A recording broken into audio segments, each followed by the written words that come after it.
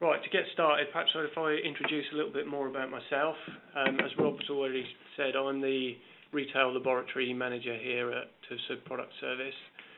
I've got 21 years of experience in testing and product approvals, and have worked for Electrolux, TV Product Service, Underwriters Laboratory and Ericsson Television.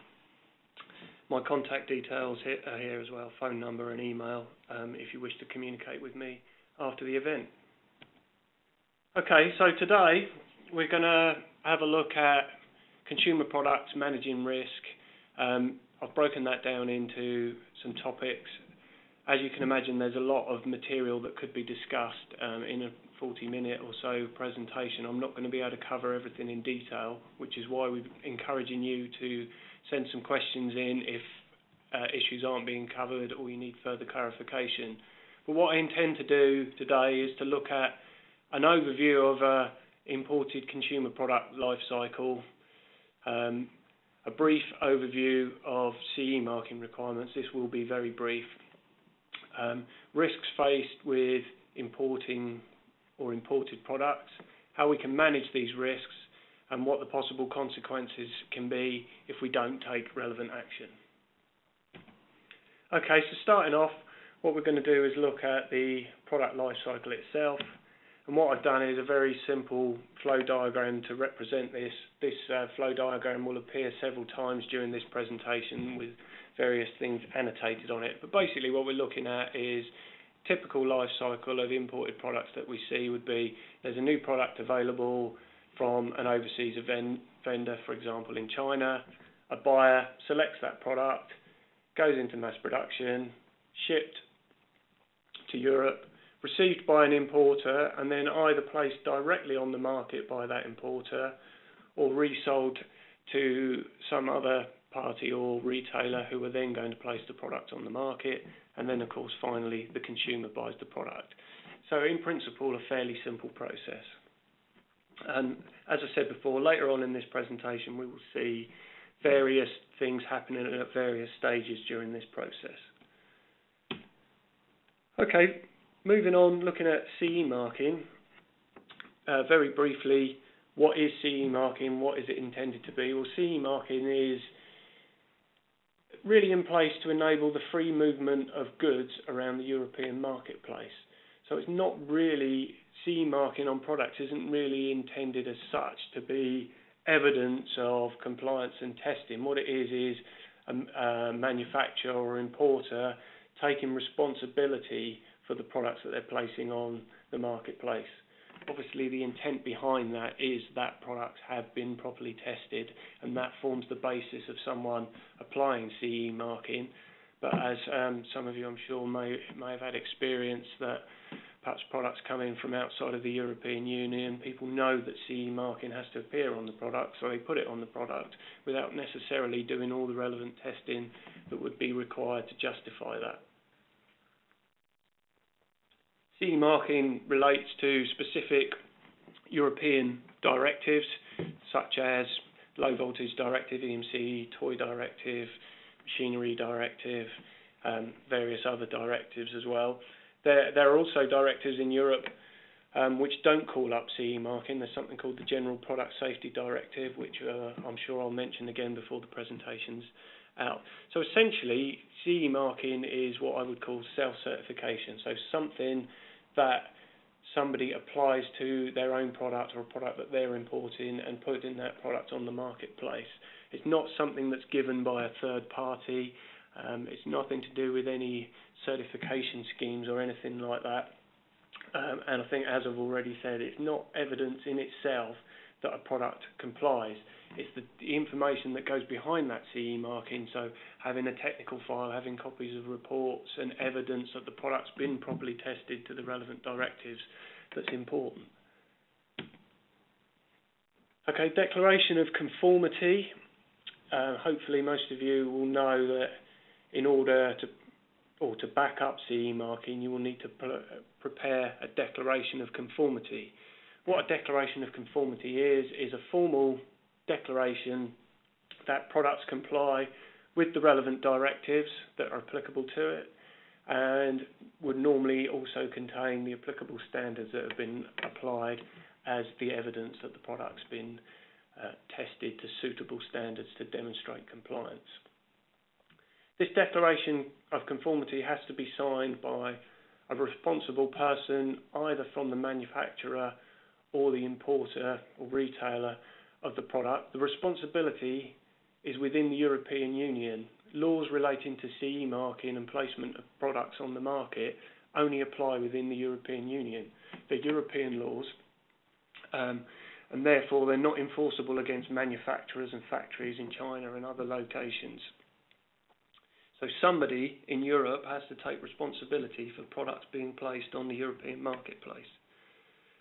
And the declaration of conformity is the minimum legal requirement for placing products on the market with CE marking. So the declaration of conformity in itself is not evidence of compliance. It's a statement or a declaration. Yes, you're taking responsibility for those products and saying that those products do meet the directive, but it's just a statement to that effect. The actual evidence will be test reports and certificates and things that you're able to produce to show that the relevant testing has been conducted.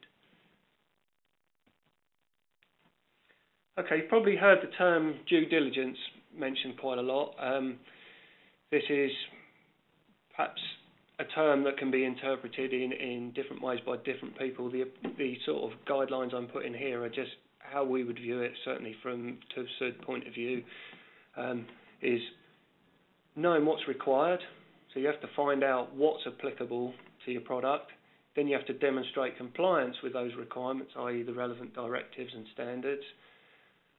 Being properly prepared for if things go wrong, if you get challenged, perhaps training standards get involved with the product. You've got evidence on file in your technical file that you're confident will back you up, and if, should the worst come to the worst, you get called into court, you have information and things to support the case that you've done everything that can be reasonably expected of you to ensure that the products that you're placing onto the market meet the relevant requirements and don't pose any kind of hazard to people and consumers who are actually the end customer.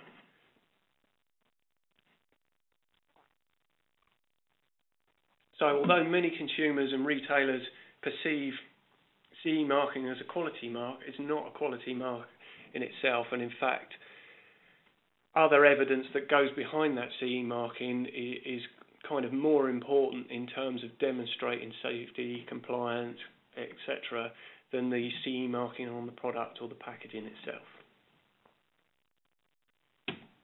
Okay, so that was a very brief overview of CE marking. Now I want to go in and look at the kind of risks that you get faced with or concerns you may have with importing products. So I'm going to start off looking at testing of products. So you're buying a product from somewhere. Has the product been properly tested at source? Perhaps the factory says, yeah, no problem, we've got test reports for that product. Are the test reports from accredited testing laboratories? Are they to the correct standard? Do the model names and numbers in the reports match the branding and marking on the product itself? Are the reports up to the date? Normally we would recommend that test reports are less than 2 years old. Are they tested or certified as products? So that a difference between testing and certification. Testing would be just a simple submit a sample to the lab. It's been tested. You have a test report on that one-off sample. If you have certification, for example, GS marking you may have heard of. Obviously, as TÜVSÜD, we offer certification with our Octagon logo and things on. If you have certification, then there are factory inspections and other aspects which are required of the manufacturer in order to ensure the ongoing quality of the units. You're not going to get that if the product's just been tested. So having certification will be a useful tool. And I think I'm going to speak about that a little bit more later on when we come into some of the other slides. Have all the relevant requirements met? Are the test reports that you've received actually addressing all the relevant clauses of the standard? Is limiting testing being done? There's a whole load of issues with the testing that may on face value appear to be okay, or perhaps in the hands of somebody who doesn't know a test report. Well, we've got a test report, we put it on file. It's not that simple. We see a lot of situations where the testing or reports and evidence that are provided by manufacturers doesn't adequately or match the products, and therefore we have to raise concerns with our clients for them to go back and clarify what the situation is. Okay, so I've looked at testing. The other major side of things is the actual quality of the products themselves. So the typical kind of things we might see are products that are supplied are not the same as what was initially ordered. They're not made of the same parts and materials. They might look similar, or in some cases we've had situations where what's turned up really is something quite different to what the buyer thought they were selecting at a trade show. The product's not of the same build standard as the samples submitted for testing. So the way we would sort of look at this would be a factory making special, maybe gold samples for submission to get testing or certification issued on a product, and then what actually comes out of mass production is not to the same build standard. Products are maybe cost reduced, so they've swapped out components for cheaper, or materials for cheaper alternatives to reduce their costs. Perhaps the mass production stuff isn't even being made in the same factory, they're subcontracting it out somewhere else. Products that don't really work or function properly or unreliable. And a common cause of problems is just poor quality instruction manuals, badly written so they don't explain clearly how to use the product. We've seen quite a lot of complaints and returns that have been as a result of just poor quality documentation being provided with the product. Also, there's the issue of own branding and putting your own company name or a trade name or something like that onto products that you're importing from China that you don't have an awful lot of control over, perhaps the quality and integrity of.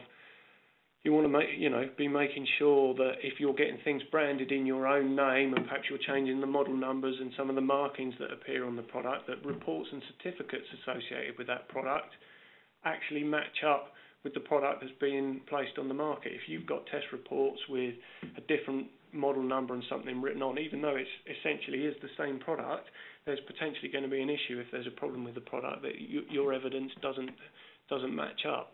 There are things such as what are called co-license certificates, or certainly within our organisation, where we can issue another certificate with different branding for a product without retesting the product. We work with the factory and they can request that we issue additional certificates against the testing they've had done in specific client and model names. Have you made any changes to the product or the specification for the product that may affect the fact that, it has been tested originally, but actually you've asked for some changes of that product that could invalidate the testing as well? And one of the biggest concerns really with putting branding is what I call brand association, where if a consumer is not happy with the product, they associate their dissatisfaction with the brand on that product. So, for example, if you're importing products and you leave the branding that's from the importer on there, then the consumer may go, it's an ABC brand product. They're not associating it with you as a specific retailer or seller of products. They're just associating it with that particular manufacturer or type of product. If you're putting your name on these products, you're associating your brand, your reputation with them. So, you really do want to be confident that these products are of good quality, high standard. I certainly wouldn't want to personally be putting my name on products that I didn't feel 100% confident were of good enough quality to stake my reputation against. What's the result of these issues? Potential high product complaints and returns, unsafe or dangerous products ending up on the marketplace, the possibility of having product recall or withdrawal from the market enforced on you, consumer dissatisfaction and a loss of brand integrity, all, quite significant consequences. ultimately, all of these things will result in the key factor, which will be a loss of revenue or profit as a business. Okay, so that's sort of looked at the kind of issues that would be faced. By no means is that an exhaustive list, but I think it certainly sets the scene for some of the things we can now, steps that we can now take in terms of managing the risks and the kind of things we should be looking at doing when we're importing products. There's a lot of things that I'm going to cover now. I'm not suggesting that everybody has to do all of these items. It's a case of selecting what would be appropriate steps for you to take as an organisation in order to show that you've taken due diligence and done what can be reasonably expected of you. So first of all, I'm going to look at compliance testing, where that can take place. Ideally, testing's already been completed by the factory and they've got testing and certification, so when the product's selected, they can provide you with all the relevant document to support it and hopefully minimise the amount of further action that you would need to take. Perhaps the buyer requests or specifies that certification and testing needs to be in place on the product in order to ensure that it's in place for when the product is shipped into the European Union. The other possibility is that testing doesn't get organised until samples are actually within Europe, or it's arranged by the importer with the factory to take place before shipment of the product. So this may also, similar arrangements may also be made by the final retailer of the product rather than the importer.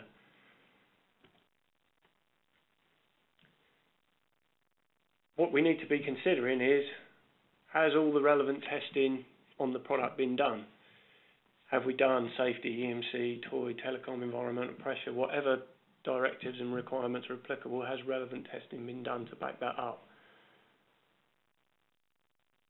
What we need to do to ensure that we're not taking risks at an early stage is to ensure that when we're buying and selecting products, that the people who are making those decisions to select the products are aware of the legal requirements and what kind of testing and things will be needed.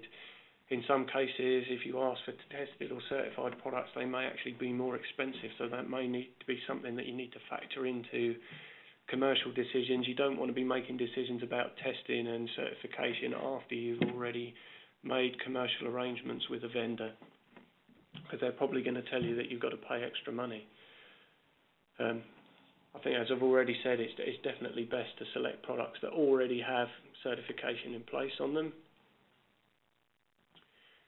Now, as I mentioned earlier, there is a situation, not all products fall within the scope of CE marking. However, there is something called the General Product Safety Directive, or GPSD, which is a catch-all directive. It's not a CE marking directive, but it requires accountability for anybody placing products onto the European marketplace to be accountable for the safety of those products to ensure that they're not going to cause any harm or damage. So although that's not related to CE marking, it is related to showing due diligence and showing that you've taken relevant steps to ensure that the products you place on the market are safe. So just because CE marking directives may not be applicable to certain types of product doesn't mean that you don't need to consider some kind of testing requirements to ensure that what you're doing is safe. What you need to be aware of is that declarations of conformity, particularly supplied, say, from factories from China, have no real value, and they're not evidence in themselves of testing. If someone can only provide you with a declaration, that isn't sufficient. You need to have the test reports or certificates that would go behind any declaration to show that the relevant testing has been done. Okay, moving on. Look at factory and shipping inspections. Factory inspections would, as the name would imply, happen at the location of production of the units. That might be ISO 9000, it might be as part of certification. So, for example, if we certify products, we will insist that part of that relationship and the permission to use our mark is that we have to go in and audit that factory location at least once a year, sometimes up to 4 times a year. It could also be for ethical auditing reasons, if you have policies as an organisation to ensure that your products are manufactured in an ethically sound environment, then inspections would need to take place at the manufacturing location to make sure that that's actually happening. There's also pre-shipment and post-shipment inspections, which would be checking of samples before and after shipping of the products. And the kind of objectives of these inspections are outlined here, obviously to ensure the ongoing compliance of certified products. So to make sure that on a regular basis we're getting into the factory, we're checking that what's being made is the same as what was originally tested, the same components and materials are being used, making sure that products are being tested and checked as required in production to ensure that they're safe before they go out the door. They can also be for verification of quality management systems, so ID using manufacturers who are ISO 9000 accredited, so they have a quality system which helps to ensure that they've got the right processes and procedures in place to control and monitor their production and testing in a reliable fashion. Ethical auditing, as I've already mentioned, to look at working conditions for staff, employment of children, these kind of things, living conditions, facilities provided. Can also be inspections that are done to specific retailer requirements. So we regularly get asked to go in, perhaps if it's a new factory for a new product, to go in and check a whole bunch of specific criteria that our client wishes the product to meet up to. So maybe over and above what one of our normal inspections, it may be quality issues, even matching of colours, certain functional checks and things like that they want done to make sure that the products that are coming out of production really are up to the required standard. So it's really, as I've summarised at the end there, ensuring that products meet the expected quality and safety standards. I'll put here some typical sort of objectives of what a pre or post shipment inspection would involve. Inspection of goods to appraise whether or not you actually receive, what you're actually receiving is the same as what you've ordered, or you've got a contractual agreement. You know, what's going to turn up and arrive to you the same as what you're expecting. We'll also look at assessing the overall build quality, taking samples apart, looking at the way they're put together. Normally when these inspections are carried out, the inspector has photographs, pictures, a lot of information about the products themselves, a checklist of items to go through and establish whether what's coming out of production is up to the required standard.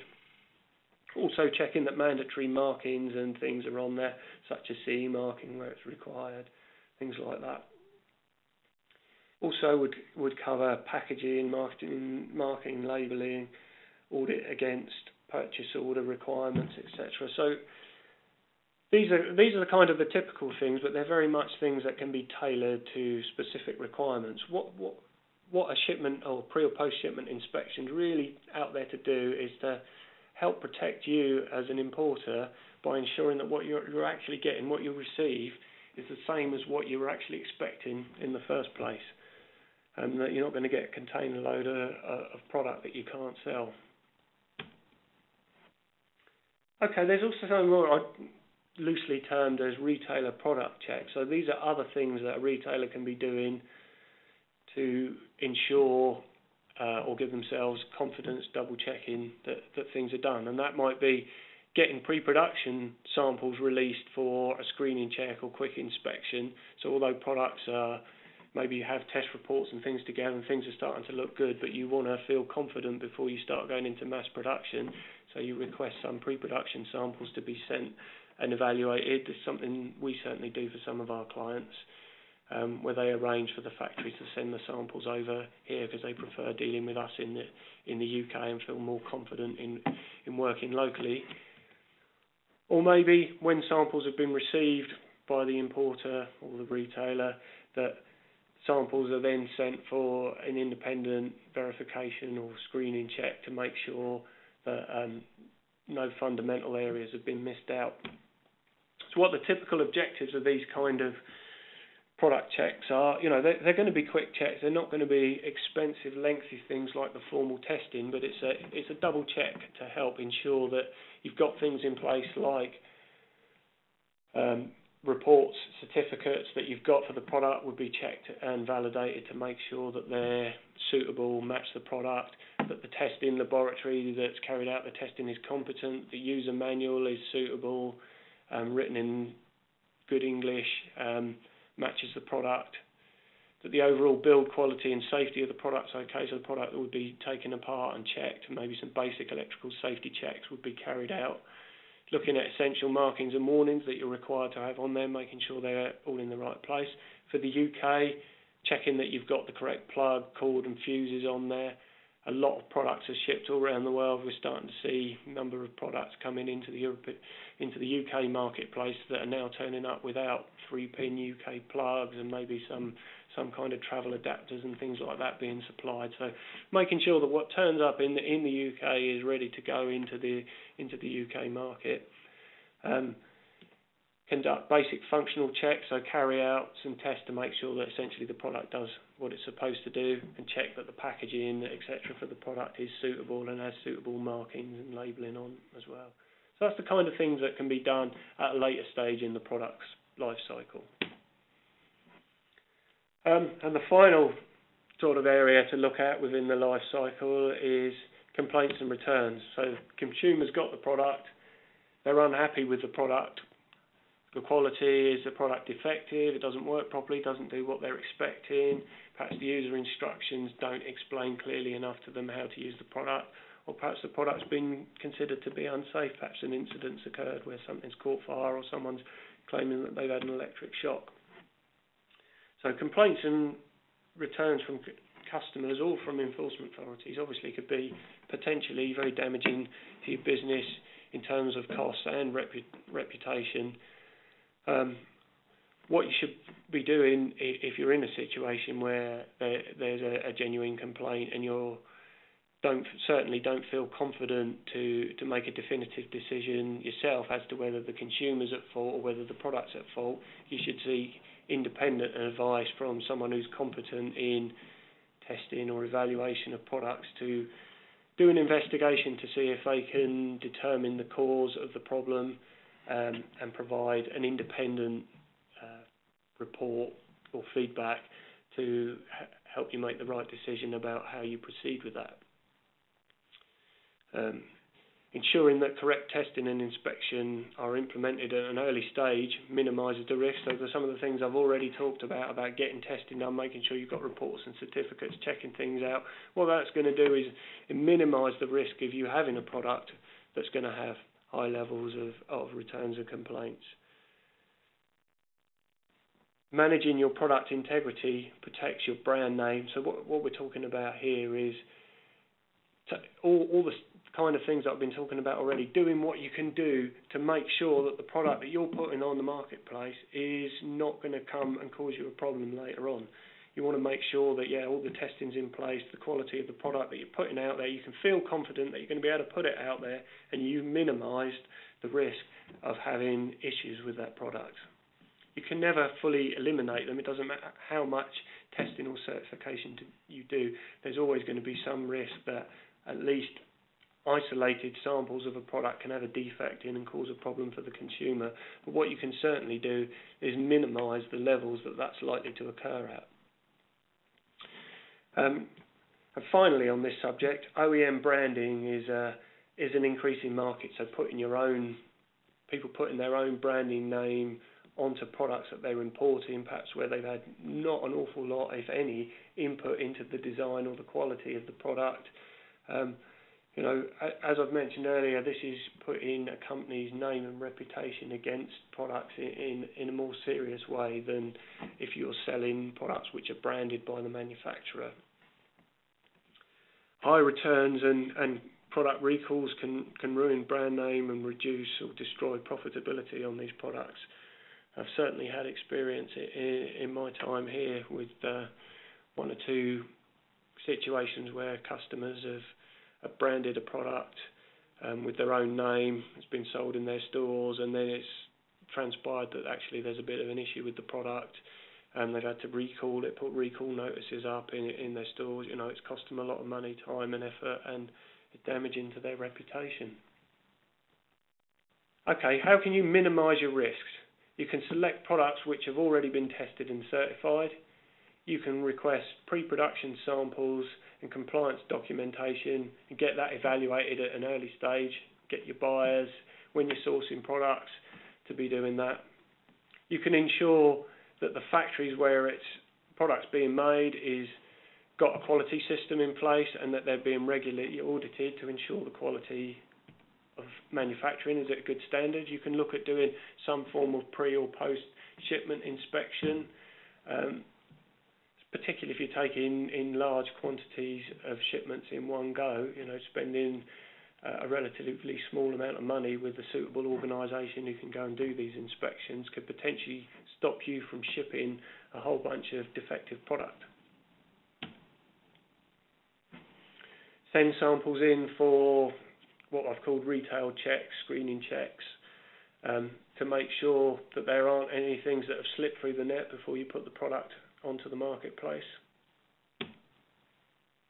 And if you do end up in a situation where you have a return or complaint, something that maybe is going to be taken further, that you get independent advice and an assessment of the product to ensure that you've got something to show that you've got an independent point of view, not just your point of view and the customers, but actually somebody who's looked at it from outside to give a definitive opinion.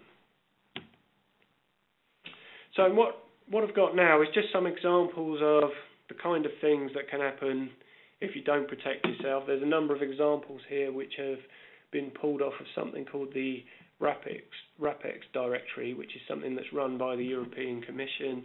It's a database of products that have been recalled from the European marketplace.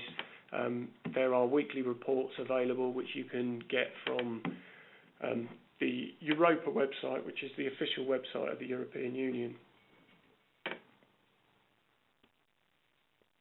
Okay, what can happen? Well, unsafe products can be placed onto the market. They can injure consumers, maybe by electric shock or fire, or mechanical hazards, cutting, nipping, pinching, something like this. Maybe enforcement action might be taken. In this country, it would be by trading standards, which could result in prosecution, legal action, requirement to recall products from the marketplace.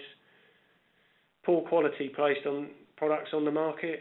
You're going to get customer complaints at returns at a high level, which is going to cause you a loss of revenue and, as I've already mentioned, loss of brand integrity with own branded products. What can happen? Defective products can catch fire in a consumer's home. Poor quality products can break whilst in use and cause injury to consumer. And I've got some actual examples of products here. These, as I said, were pulled from this directory that's available on the European Union website. This particular toaster had insufficient insulation, so the case temperature was getting very, very, very hot. There are limits for how hot, even on the toaster, which obviously does get hot to cook toast. There are limits for certain surfaces and areas on the toaster in here, well over 100 degrees C, which could cause quite a nasty burn just from a very short-term contact with it. And also, it also had inadequate earthing, which was posing a risk of electric shock. What measures were taken? The product was removed from the market and banned from sale. Deep fat fryer, the product overheats and poses a risk of burns to the operator. In this case, the retailer of this product has voluntarily removed it from the marketplace. Laser pointer, there's a limit for how powerful the lasers are permitted to be. In this case, the laser was 4 times the permittable level, which obviously runs a risk of burn hazard to somebody's eyes. Again, a recall was required and it was prohibited from sale. We've got an extension cord set here. Dimensions were incorrect of the socket outlets, making it very difficult to actually plug things in and out. There were excessive temperatures of parts when the unit was tested under full load. There were insufficient insulation distances in there. The power cord rating was insufficient for the load that was being carried. So you can see, on quite a simple product that doesn't have a lot in it, most of it actually seemed to be wrong here. Again, stop from sale, recall from the market. Fan heater, here the actual plastic cover becomes soft during use and allows access to live or moving parts within the fan. Also, some of the crimped connections inside were of a poor quality, which could result in arcing, overheating, etc. occurring when electrical contacts break down or fail. Again, a recall from the market was required for this product. We've got a sort of multimedia speaker system here.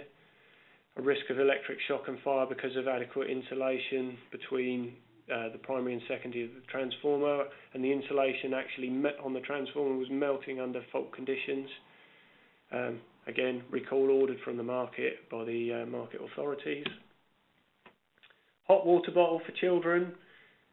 The lid of the hot water bottle was too small, which means it could cause young children to choke on it. There's a minimum size that hot water bottle tops would need to be. In this case, the samples that were recovered were destroyed and the product was prohibited from sale. An expanding spider toy. This is one of these things that you put it in water and it expands to something like, 600% of its size. If you can imagine, if a child puts that in their mouth or it gets caught in their throat in any way and it starts expanding because of saliva, it runs a real risk of suffocation, and these kind of products have to be removed from the marketplace. They're very dangerous. There have been reported incidents of fatalities as a result of these kind of products. Trampoline, well, pretty clear from the picture. There's obviously a very real risk of these trampolines collapsing. The legs have given way underneath. Obviously, the potential, if someone was on there and this happened, for quite a nasty injury to occur. Again, there was a recall of the product and it was immediately stopped from sale once this was identified. Steam cleaner, in this case there's steam escaping all around the product where it shouldn't be. This was as a result of a defect inside where one of the tubes was broken, steam was escaping and was posing the risk of scalding to the user, and there was a stop of sale. The product was removed from the market.